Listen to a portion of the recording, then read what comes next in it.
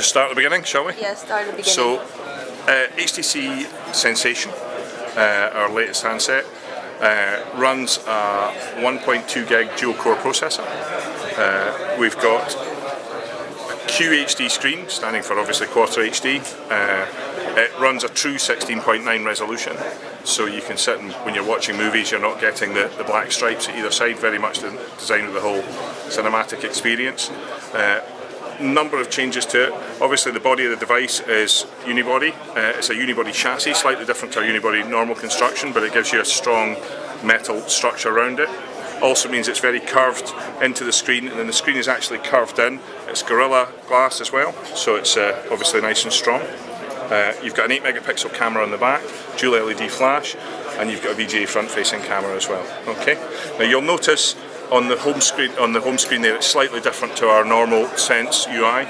This is because this is the latest version of Sense with more changes than we've ever put in before. One of the big ones that you see straight off is the active lock screen.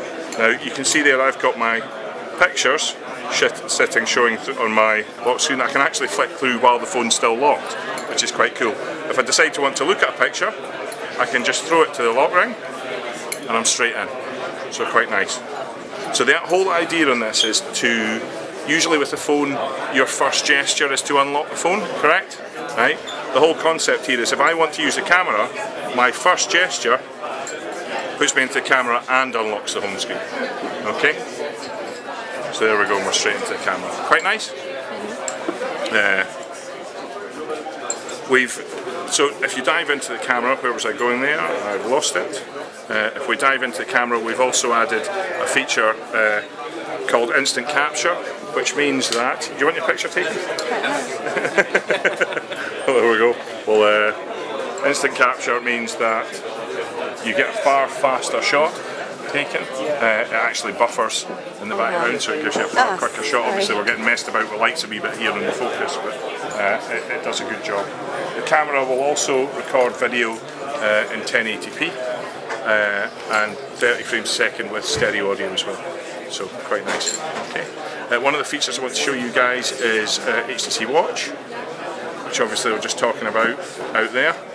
So you know the concept of Watch, it's all about being able to download and stream movies.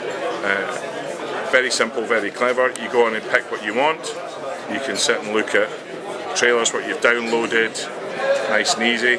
So if I pick Blood Diamond for example, that will just go on and pull the trailer down and off we go. Did they announce the launch of HTC Watch in the various countries? You would need to speak to the PR guys on it, but I know the plan is for it to be pretty much straight out of this handset. Speak to the PR guys, they'll give you definite dates. Okay. So nice, neat and easy.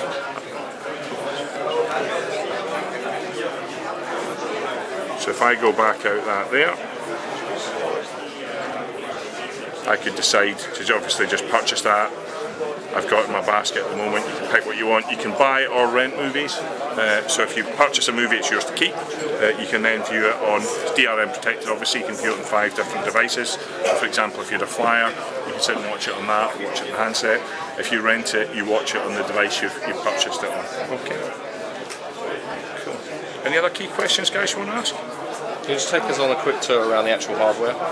So what we've got, 4.3. We've got 4.3 inch QHD screen. So you've got 960 by 540 resolution. So that's giving you, like I say, your proper 16.9 widescreen.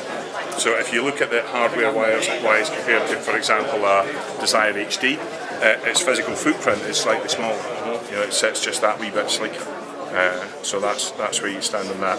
Like I say, on the hardware-wise, you've got 8 megapixel camera, dual LED flash, unibody aluminium chassis here. You've got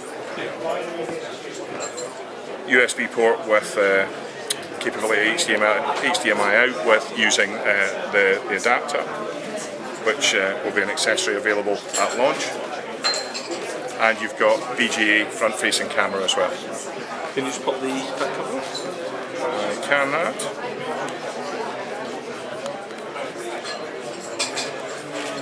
Try and do this without dropping the phone on the floor. So there we go. Okay, so as you can see, that's one piece of aluminium in there.